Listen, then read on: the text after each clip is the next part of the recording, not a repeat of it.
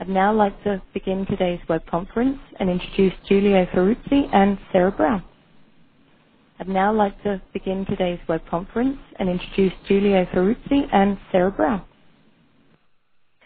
Great, thank you, Melanie. So this all has come about because you all are signed up for a Western Fair sponsored training that is planned for a couple weeks from now in July. And a little bit of background, Giulio and I both work out of the West Tech Center up in Portland. And for quite a number of years, we've been providing technical assistance related to organic. And just to give you an overview here of what we're going to talk about today, I just want to give a brief kind of update and some background on this specific project, a little bit of an overview about the organic standards related to pest management, and Giulio will talk about how NRCS practices can be used to support those, and then just a brief list of some of the best resources that are out there related to pest management. So if you haven't had a chance to already, I'd encourage everyone to copy and paste the link that is in the notes into your browser to download and print out the brochure that we're basically going to be using as a guide for today's presentation. It's also available from the webinar interface. If you go to links at the top of your screen, you can download the PDF there as well. So we'll be going through this brochure, and again, if you have any questions, feel free to type them in at any time, and we'll take verbal questions at the end. So a little bit of the project background.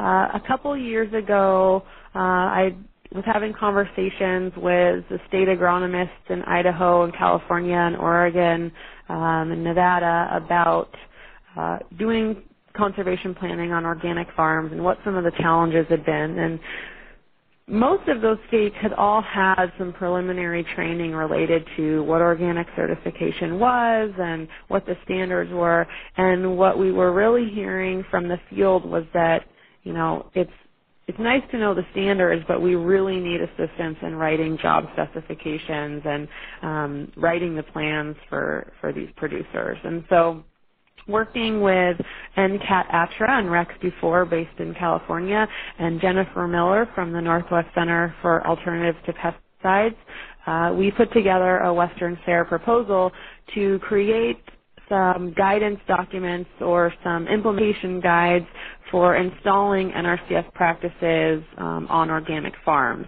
And the way that we selected the practices to prioritize was through surveys that were sent out to field offices. So hopefully everyone who's joining us today had an opportunity to identify the key practices and priorities that they saw for assistance in working with organic producers. So today we're responding to the need for help with pest management on organic farms. It seems that there's a lot of confusion about how to use 595 and what some of the other alternative methods are for working with these producers to support pest management activities. So hopefully we'll be clarifying that for you all today. The other topics that we are addressing through this project are cover crops, nutrient management, buffers, and some general support and resources related to conservation planning with trans producers. So when you join us for the in-person training, we'll be able to cover those in more detail. All right, so just to make sure everyone's on the same page, I just wanted to give a very brief overview of what the NOP rules are related to pest management. And as most of you probably know, it's very much focused on prevention. So synthetic pesticides are generally prohibited. The first rule, and probably the most important for organic producers, is that it's really not an input substitution standard. You can't go from using chemical pesticides to organic ones. You have to be able to demonstrate and document that you're using prevention practices first. And so that will include sanitation measures. This is especially important for weed seeds.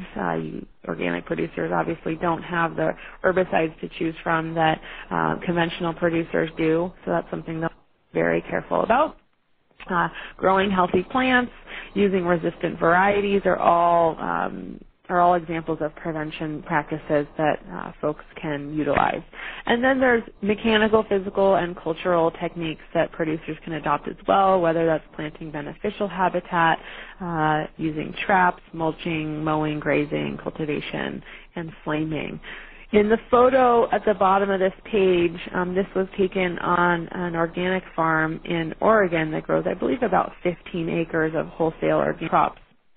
So they've been working closely with Extension to incorporate pollinator plantings into their crop rotation. And so in this photo, you'll see a picture of a broccoli field, and interspersed throughout the field are small groupings of flowering plants for habitat. And the way that they've incorporated that into their system is at the end of their plug trays, when they're seeding out their broccoli for transplanting, they throw in a few seeds for pollinators, and so it makes it very easy for their crew to place those out in their field. So that's one easy technique. So once producers are able to document that they've done prevention and mechanical or cultural methods for control, they can then use inputs if the other practices have proved insufficient. And of course, those have to be approved for use in organic systems.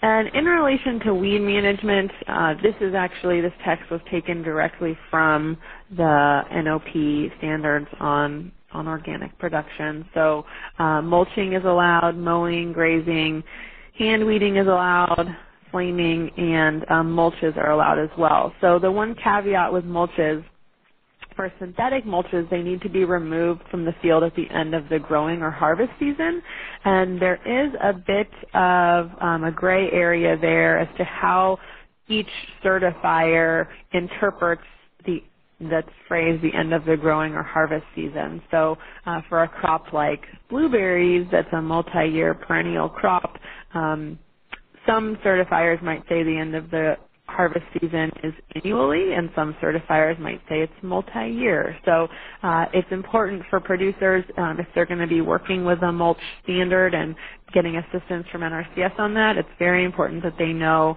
and are clear on how their certifier is interpreting that rule. So in these slides, there's a picture of a pepper field that's grown using some plastic mulches. In the bottom slide, that's a photo of an Alice Chalmers G cultivating tractor. These were popular in the 40s and 50s, before synthetic herbicides got really popular. And we actually have one of these on our farm at home, and it's a great tractor for cultivation, because the implements are belly mounted, so you can look down right below your seat and have very precise steering control and know exactly where the implements are in relation to your plants. The implement that's attached in this photo is called a Lely tine weeder, and they're very, very small tines, and you set it very shallow in your soil, so when the weeds are in, like the white thread stage. And this photo, it was actually a demonstration that a farmer was showing. They have popsicle sticks in the ground to they're kind of using them as an example of what the size of transplants might be, and they just drive right over them, and the tines just very, very gently kind of tickle the surface of the soil and knock any small weeds out, and the transplants are able to withstand that. So this is great on the production side because it saves hours and hours of manual cultivation, but it's an example of of a tool that can be used that has relatively minimal soil disturbance. And so it's a great option for some folks. So those are the organic standards that producers are forced to follow, and it's pretty minimal, as you can tell. They're going to have to document all the practices and techniques they're using in their organic system plan, and they'll have to have pretty extensive records to document what they have and have not done. And so with that, we'd like to transition into talking about NRCS conservation practices and how they can be used to support organic producers that are following these rules. And so I am going to pass. Okay, thank you very much, Sarah. And so at this point, we're going to be talking about the NRCS practices in a little bit more detail. Get myself organized here.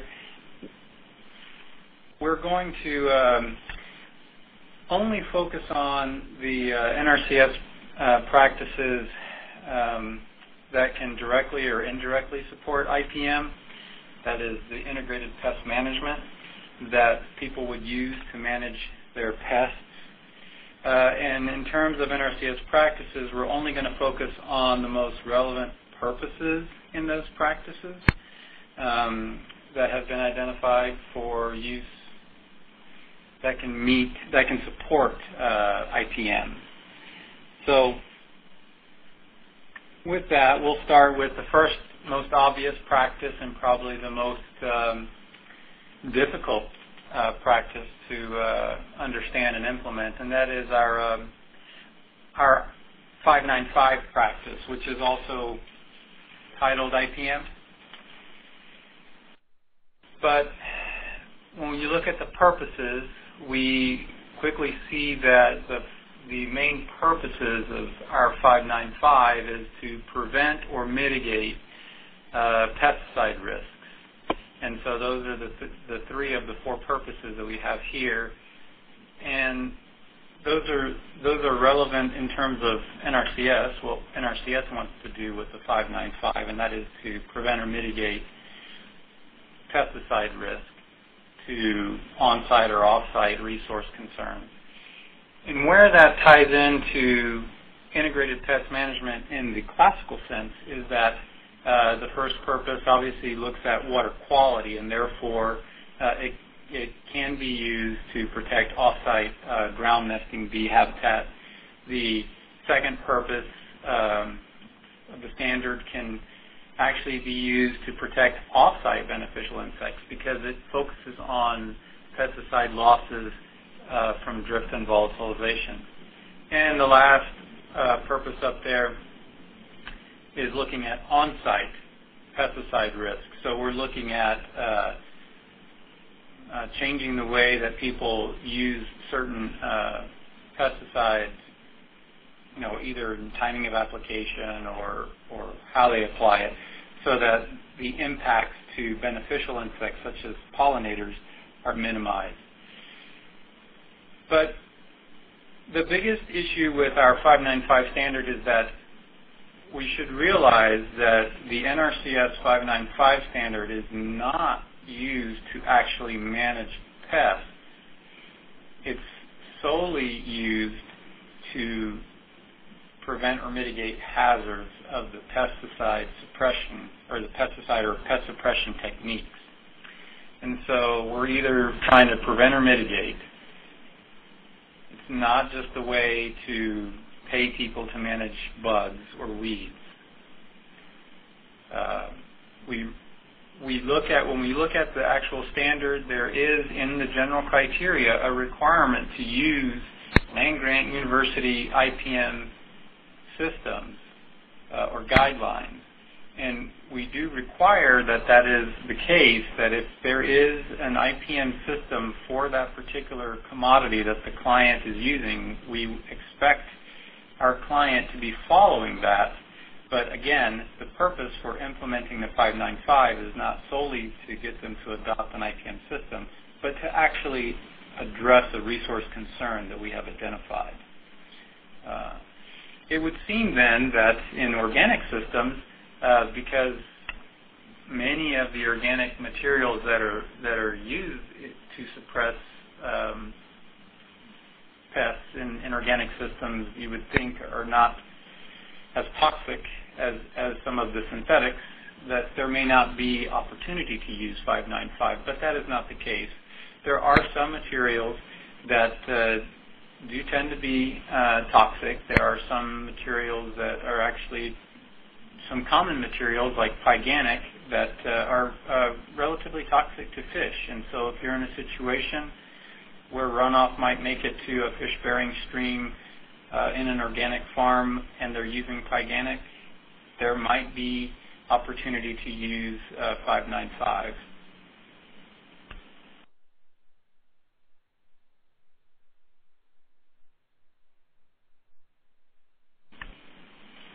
The next practice that we'll talk about here is nutrient management. And the two main purposes, NRCS purposes, for implementing nutrient management that apply here in terms of managing pests are to budget, supply, and conserve nutrients for plant production, and to manage or improve the physical, chemical, or biological condition of the soil. And so the first purpose is plant-focused and trying to make sure that the manner in which we apply those nutrients produce a healthy plant. In terms of pest management, what that means is that if you have a healthy plant, that plant is going to be able to outcompete weeds potentially and also be more resistant to insect pests and possibly diseases. So there's the advantage of that. And the second purpose, when we're looking at healthy soils, we really are looking at focusing the ability to provide a conducive environment, soil environment, that the plants can grow quickly and well in and have a higher ability to tolerate pest pressures. And we also see that one of the main factors in looking at soil condition is higher organic matter content in soils, which can have a huge benefit, of course, in providing the plants with nutrients over time.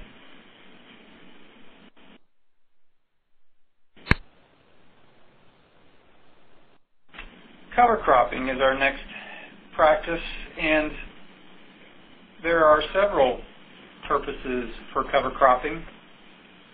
And the first purpose that we would implement a cover crop for NRCS purposes would be to increase soil organic matter content. And as we discussed just previously with the 590 standard, the nutrient management standard, that's a huge benefit in organic systems, because the organic matter not only provides a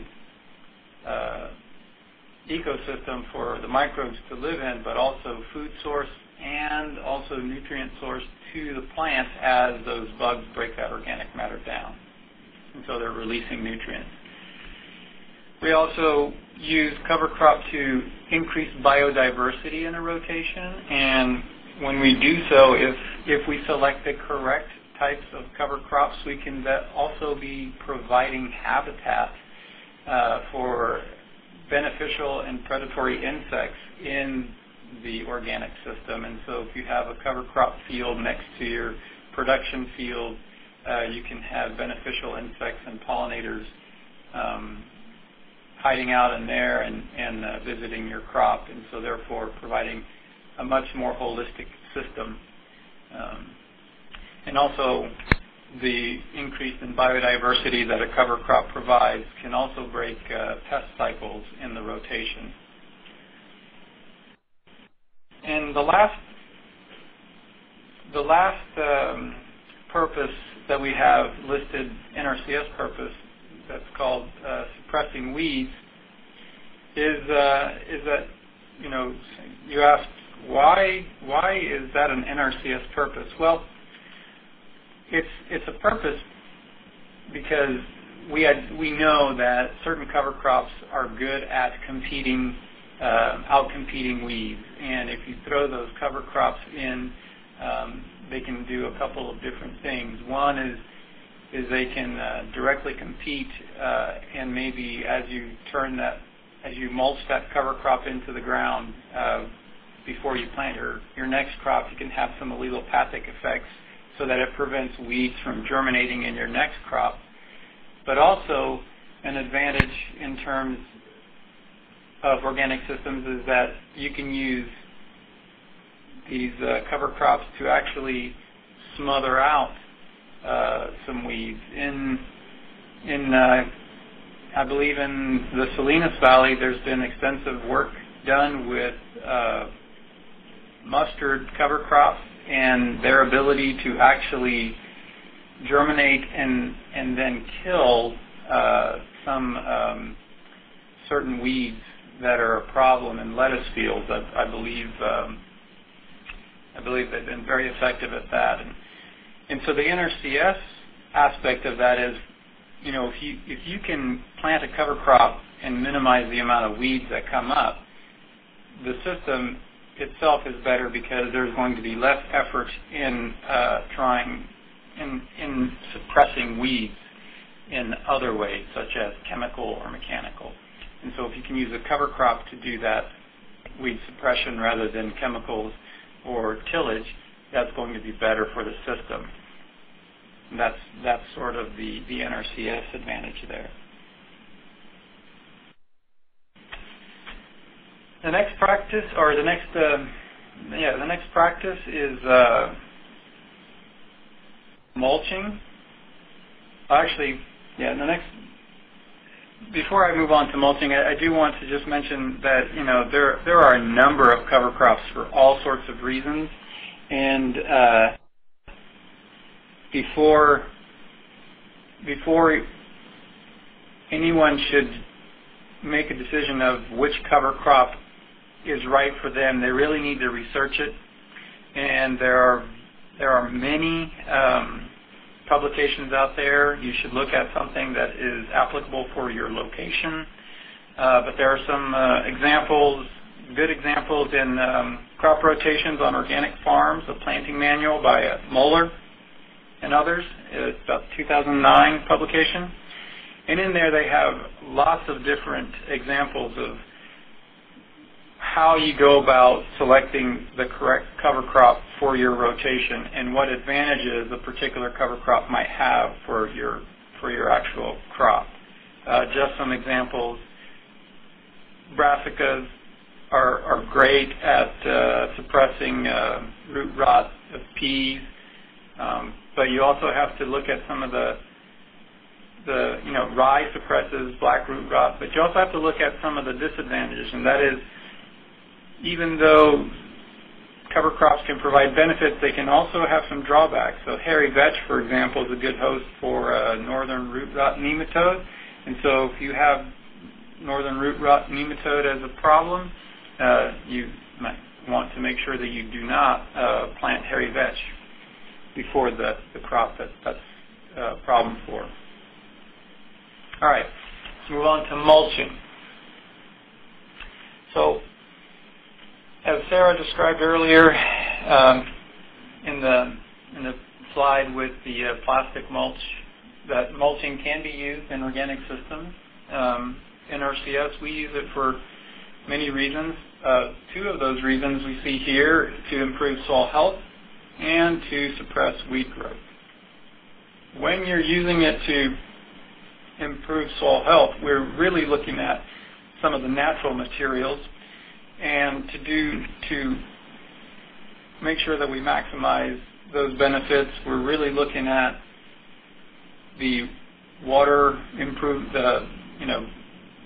water retaining abilities of mulch, so you're not going to dry out the soil as much if you have a nice thick layer of mulch on the surface. It also reduces splashing from irrigation systems and rain, and in terms of organic systems, the benefit there is huge, because sometimes a lot of the soil-borne diseases that can splash up onto a plant and start infecting it can be reduced with a good layer of mulch. But mulches can also be a habitat for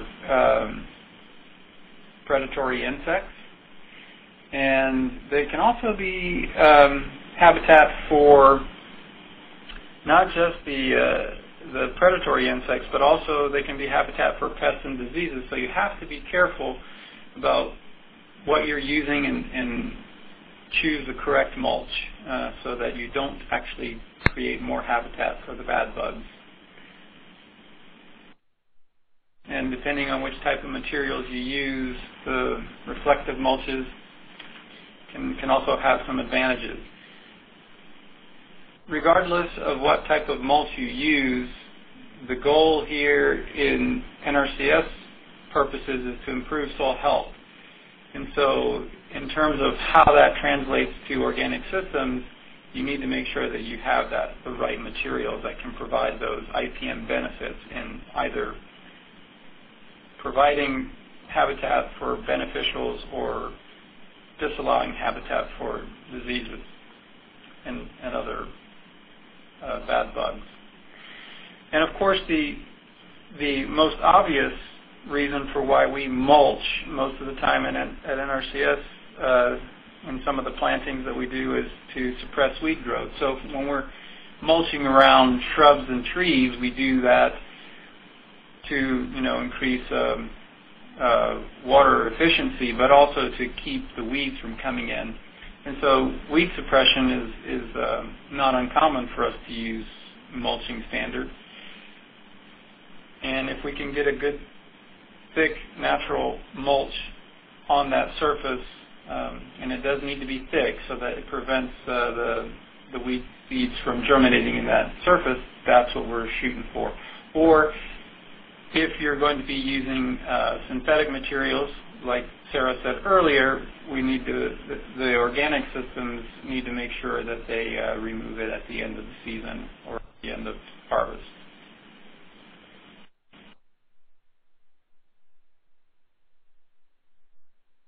Conservation crop rotation. Here we have a very broad practice standard that pretty much we can do a lot of things with. And when you look at the NRCS main purposes that are applicable to IPM here, we see that again we're mentioning some of the things we've seen before to improve soil quality and manage the balance of plant nutrients, which is some of the same benefits that we've seen with the 590 standard. And so we're really trying to essentially put a rotation together that builds healthy soils, but also breaks pest cycles. And we see that with some of the other with the last standard or the last purpose where it says manage plant pests, and that is weeds, insects, and diseases. By putting together the correct crop rotation, we can actually break pest cycles so that we don't provide overwintering habitat, nor do we provide another crop for our pests to continue in the next year. But we can also use conservation crop rotation to provide food and cover for wildlife, which includes pollinators. And in this case, this is really the IPM benefit of the correct conservation crop rotation, and that is to provide the habitat for predatory insects and also ground nesting or ground dwelling insects, beetles and other smaller invertebrates and maybe vertebrates like mice and snakes, that can actually provide some control of the bad bugs. So if we're putting in our conservation crop rotation the right crops that can provide support for the beneficials, that's a great IPM support for organic systems.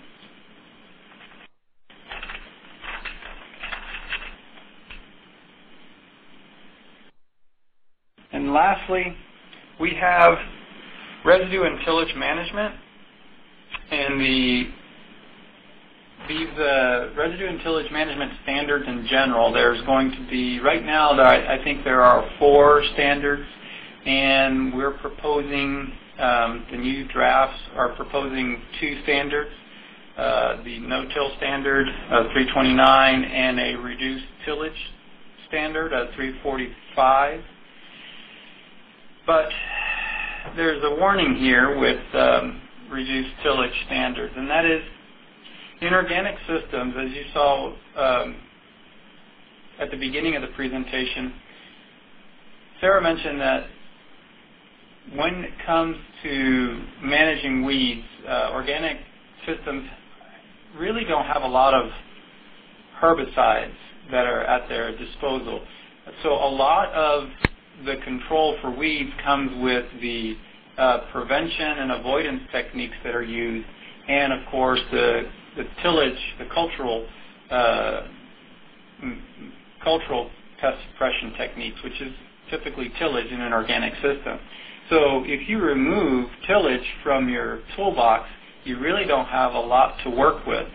So even though these standards can be used with some limitations in organic systems, they really do tie the hands of the organic producer in terms of weed management.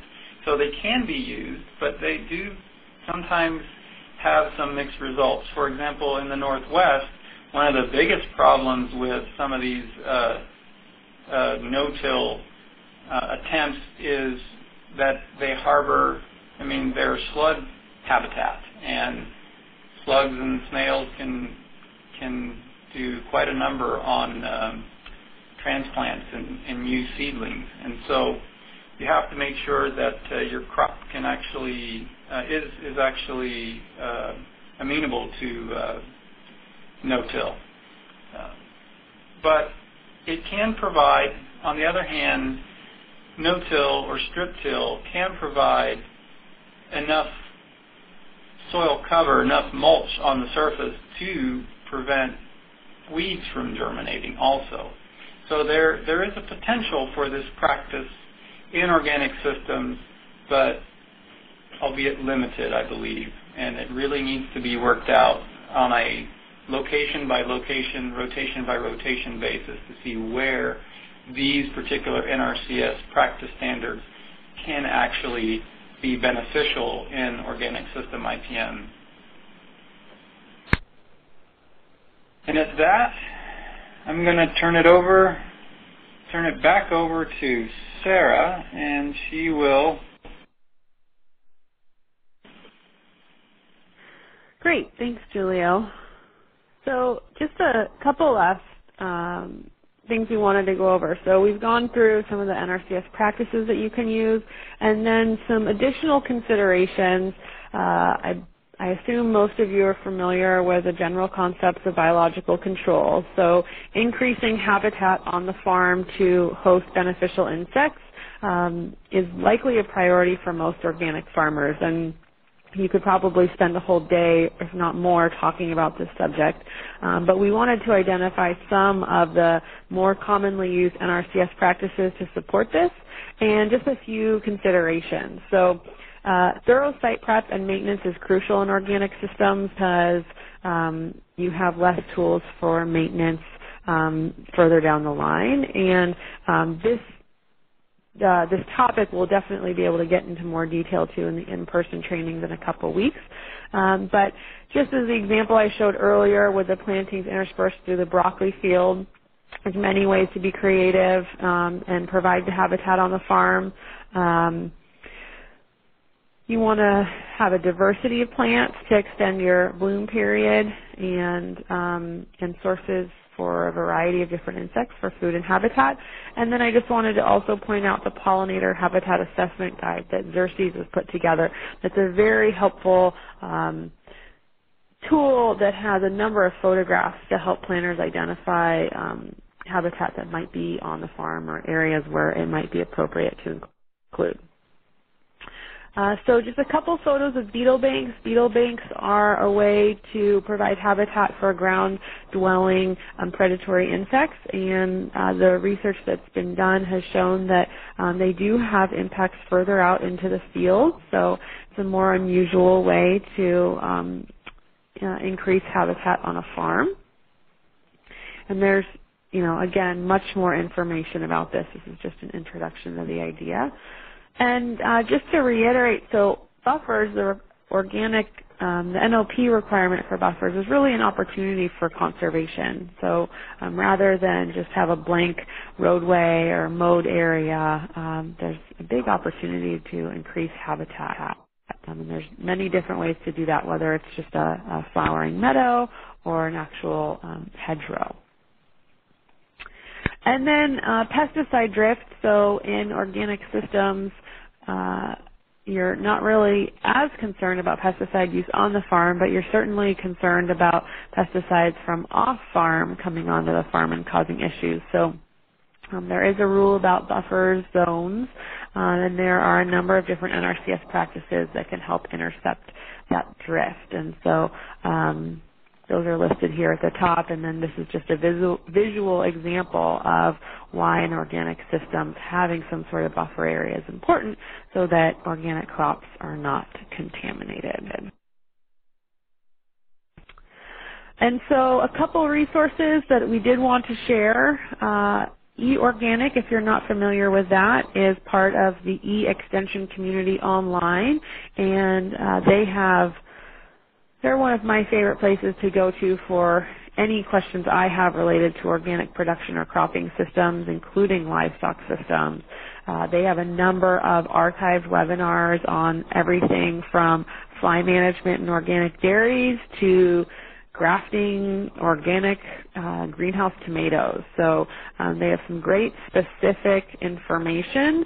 They have the webinars, and then all the documents and publications on the website have been reviewed to make sure they are consistent with the organic regulations and to make sure that they are of sufficient quality to be supported by extension. So they have a whole page on cover cropping with lots more information on types, seeds, and sourcing, video clips, and all sorts of great stuff. And then the book that Julio mentioned, Crop Rotations on Organic Farms, a Planning Manual, is available for download online. It's a wonderful resource.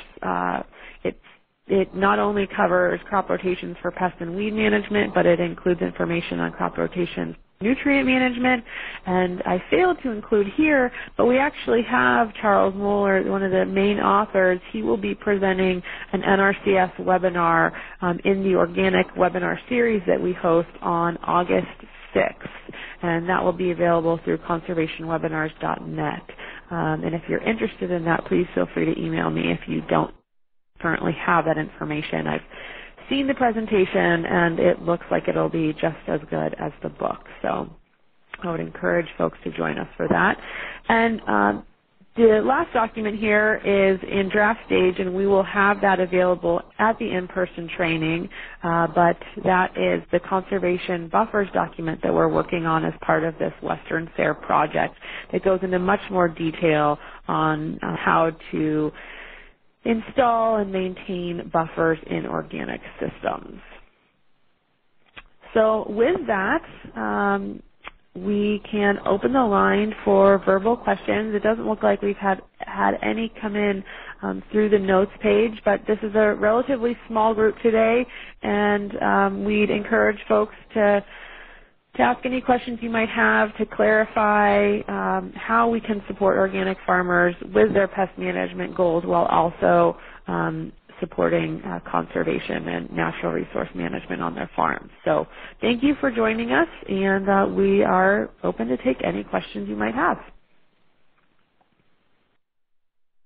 Just a quick reminder to the audience, if you'd like to ask a question verbally, please dial *1 on your phone, and you will be notified when your line is unmuted so that you can ask your question. And you can also type your questions into the Notes tab, or by using the Send Note button, please send them to all moderators.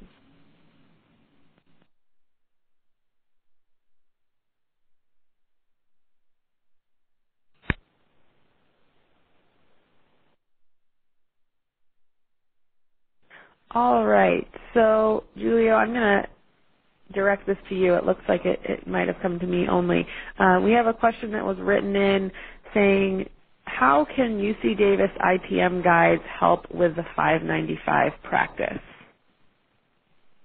That's an excellent question. So the UC Davis IPM guides are essentially a way to document that our client is actually meeting the minimum criteria, the general criteria of a 595. In the 595, we ask that our clients follow the land-grant university IPM system for their commodity, and the UC IPM guidelines are exactly that. And in addition to the guidelines, the UC Davis guidelines typically have what's called a checklist that is essentially a summary, typically like a 2 to 4 page summary of all the IPM techniques during the entire season for that particular commodity, and all the things that they could or should be doing. And if a client came in with that checklist with all the appropriate things that they're doing checked off, that's a very neat and tidy way for an NRCS person to just document that the client has met the general criteria.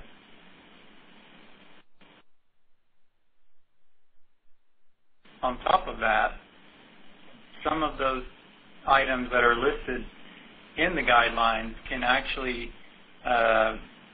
potentially be some of the mitigation techniques. But without seeing the actual guideline, I can't say for sure. They don't all go into that detail. Some of them do. Good question. Another question that I commonly get is, what if a planner has contracted 595 for an organic system where they are not spraying?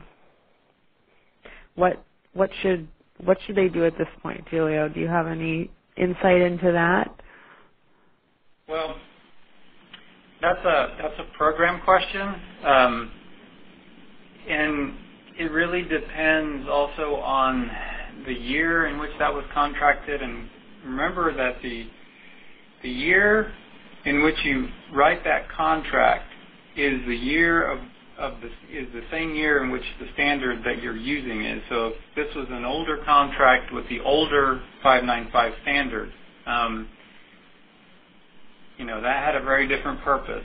The new 595 standard that's been out for a while, those were the purposes that we discussed. So it really depends on the year of when the contract was written and what version of the 595 was that client going to be held to.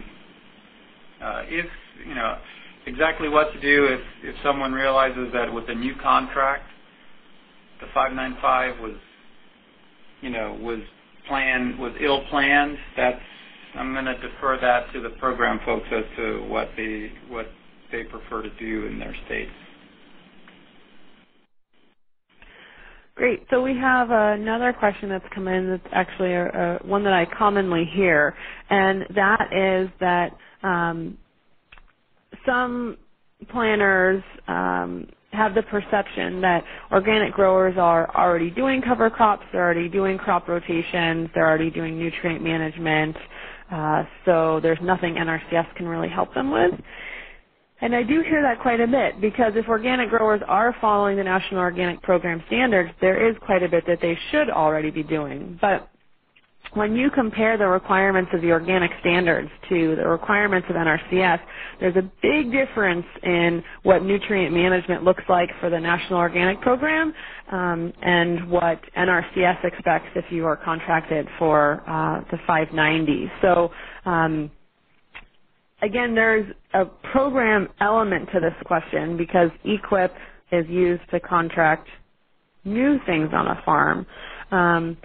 And maybe we could discuss this more at the in-person trainings when we have some of the state staff available for clarification.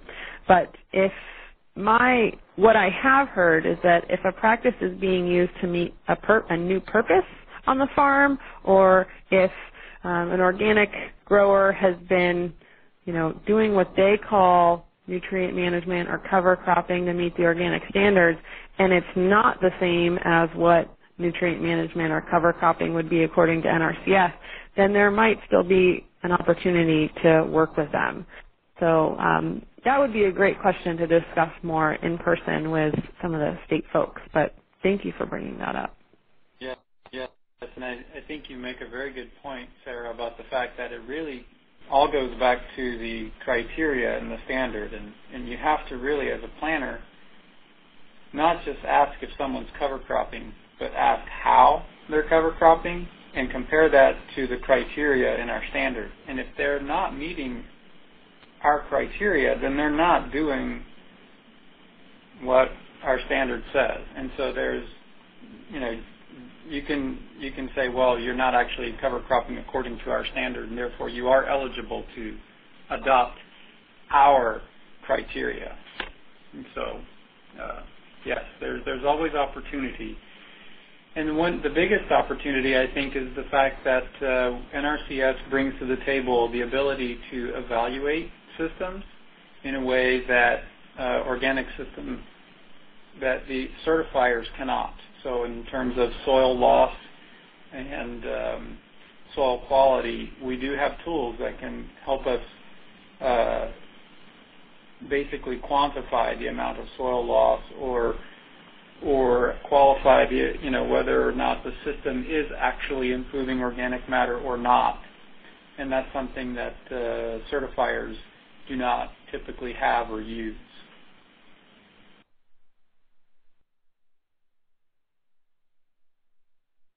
All right. I haven't seen any other questions come in through the notes. Were there any other folks that had things they were wondering about?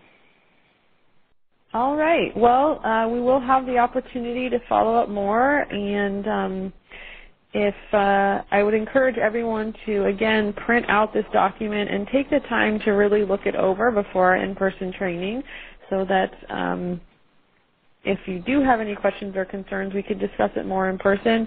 And because pest management is so broad and relates to so many systems on a farm, we wanted to make sure people had time to really let this sink in before we get into more specific topics like cover cropping and buffers. So thank you for joining us today, and this webinar, again, will be recorded and made available to those who are unable to attend. So with that, we'll finish up, and I'll pass this back to Melanie. Thank you, Sarah. Thank you to both of our presenters today. Thank you, everyone in the audience, for joining us. This does conclude the webinar.